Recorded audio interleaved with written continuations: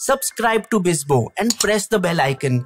See boring news turn into enjoyable stories. The convoy of trucks stretched tens of kilometers, winding their way, speeding towards Gujarat's Kandla and Mundra ports, where they quickly unloaded the wheat they carried all the way from central and north India. Because all of a sudden, the world's second largest wheat producer, India, is being besieged with orders after the world's biggest exporter of wheat, Russia, invaded Ukraine, the fifth largest exporter, keeping both their produce out of the market. Countries across South Asia, Middle East and North Africa, each of whom used to buy over $100 million worth of wheat from them, were left scrambling for their staple diet of bread and roti, flour and wheat pancakes.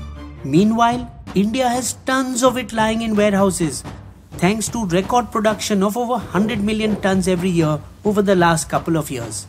But it exported just 7 million tons of it, largely because India wants to maintain its own food security, after having once faced just such a shortage when it had no choice but to import wheat from the US for 2 years under the infamous PL 480 scheme of 1954. Since then, the country introduced MSP, minimum support price, as an incentive for farmers to produce enough wheat and rice so as never to be dependent on anyone else ever again. But with granaries overflowing with 2.5 times above the minimum buffer stock of 7.5 million tons mandated by the Food Corporation of India, Modi tried to correct the imbalance by amending then retracting the MSP Act after continuous farmer protests. Now, just as he was being presented with the perfect opportunity to export away this excess grain, that too at a bumper price of around $450 per ton, far above the MSP price of approximately $260 or $20,000 at which the government buys from farmers, at which price it is normally uncompetitive in the export markets, as Ukraine sells it for even less, $210 or 16,000 rupees per ton. India took a sudden, sharp U-turn and banned the exports of wheat except for government-to-government contracts. Until just a fortnight earlier, the government machinery was in full swing to enable exports. The Commerce Ministry was exploring new markets, the Farm Ministry was busy setting up labs to grade wheat, railways were giving priority to wheat wagons, ports were clearing storage spaces for the expected inflow, and the Shipping Ministry was asked to give preference to wheat consignments.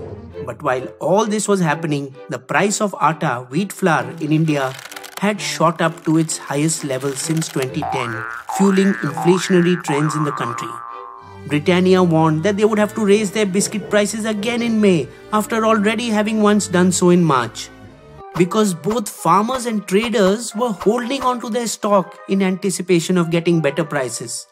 The Flour Millers Association complained to the Food Secretary. The hoarding of atta has to stop, otherwise prices will go through the roof. The export ban did its job and prices dropped back to near MSP level within hours. But BKS, the Bharatiya Kisan Sangh, among India's largest farmers' association, was unhappy. Instead of banning wheat exports, the government should have increased MSP prices by 500 rupees. This way, farmers would have got the benefit of increased prices. However, if the government were to increase MSP, then when international prices cool down, it would not be able to reduce MSP without farmer protests. Also, with a total of 23 crops under the scheme, there would be calls to increase the MSP of others, creating havoc with the union budget. Reminds us of the time when once in the 1980s, Punjab and Haryana farmers reached the Wagah border to sell their wheat at a higher price to a famine-struck Pakistan, but the government did not relent then as well. Therefore, this time too, it will be the government that earns, and Bangladesh will make the payment, as half of India's 7 million tons of wheat exports last year went there, where over the last 3 years, it has already captured 2/3 of their 5.4 million ton market, largely at the expense of Russia and Ukraine. It also exports wheat to Sri Lanka, but after their financial crisis, India may only send some quantity as food aid without being paid.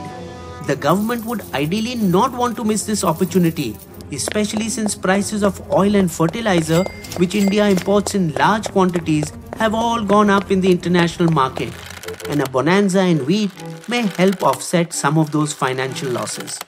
But their eye is on the country's food security, which is why they announced a conservative export target. we will cross at least 10 million tons comfortably this year. The private sector's eye is on profits and they want to seize the opportunity.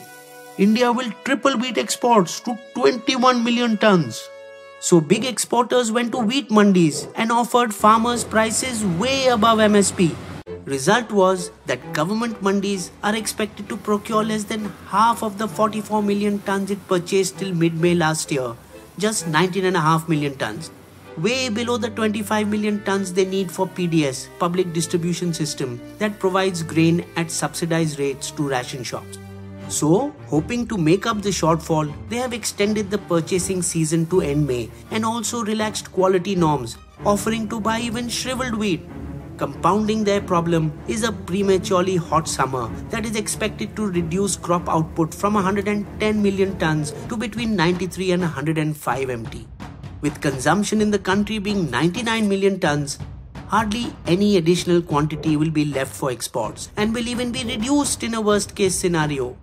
And what happens if the crop fails badly and our production falls to 90 to 95 million tons for the next 2-3 years? Our buffers will drain out and India's food security could be threatened. Thus, the caution. Exports of wheat were similarly banned for 6 years from 2007 to 13 after India exported too much and had to resort to imports to cover a shortfall during 2005 to 2007. That export ban led India to stocking up 41 million tons of wheat in September 2019, which the central government soon started giving away as freebies, though they are now having to curb their enthusiasm. Allocation under the National Food Security Act to 11 states were cut, saving 5.5 million tons, reduced giveaways under the Pradhan Mantri Garib Kalyan Yojana and substituting rice instead of wheat saved another 5.5 million tons. The sudden about turn put in jeopardy the efforts of Food Minister Piyush Goyal, who used the opportunity he got at a Dubai summit to pass a chit to the Egyptian minister seated beside him. India can give Egypt all the wheat it needs. I request an urgent meeting.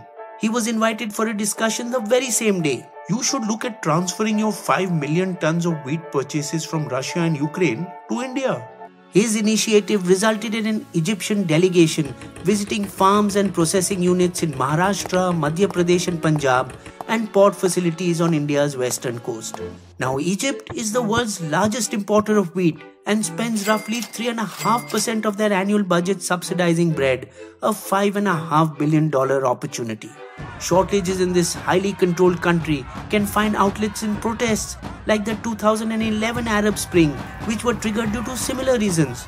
This highly eligible bachelor had been negotiating with Argentina, France and the United States, the other large wheat exporters, before India jumped in. Funnily enough, after the export ban, Egypt is now chasing India. We are talking at the highest levels for Egypt to get exemptions from these curbs. Therefore, it is highly likely that the Indian government will honor the contract with the Egyptians, who were satisfied enough to confirm an order of between 1 to 3 million tons. In the same manner, the government will likely honor their 500,000 ton commitment to Indonesia, towards whom a major diplomatic effort was unleashed after they suspended Indian agricultural imports in late March due to a lack of lab certification.